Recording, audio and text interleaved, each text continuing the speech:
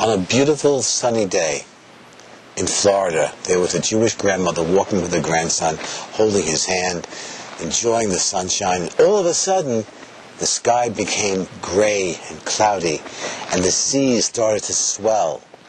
And a giant whale popped out of the ocean, landed on the shore, sucked up the little boy, swallowed them whole, went back into the ocean. The sea calmed down, and the sun came out again. And the woman looked at the sea and said, my God, what happened? My grandson, where'd he go? She fell to her knees and began praying. Said, God, how could you do this to me? God, this is my grandson, my only Duvid. Please, God, bring him back. I'll do anything you want. Please, God, bring him back. Bring him back.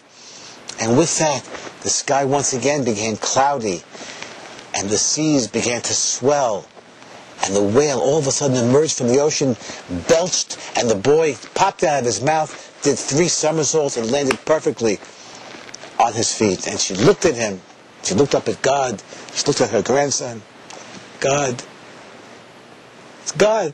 He had a hat.